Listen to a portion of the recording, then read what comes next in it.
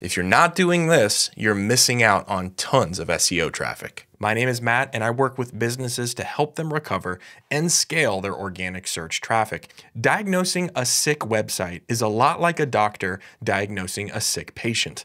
We need to understand exactly what the problem is before we administer a cure.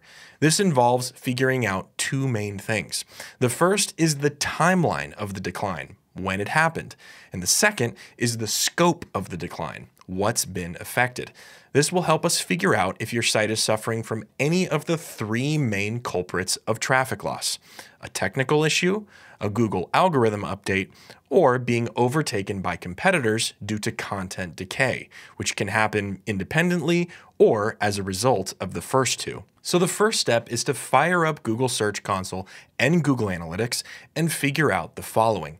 When did the traffic loss start? Was it a gradual decline over several weeks, or was it a sharp drop? What pages on your site were affected?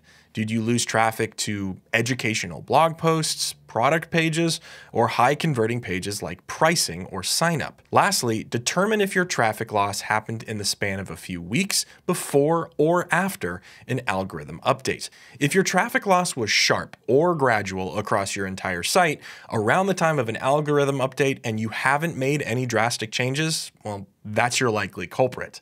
But if you're seeing a sharp site-wide decline nowhere near an algorithm update, that's most likely the result of a technical issue, such as a site redesign or a new plugin that's interfering with Google's crawlers or slowing down your site. Now, this very thing actually happened to me when I implemented ads on one of my sites. The ad network was making my pages so slow that my traffic immediately dropped across the entire site.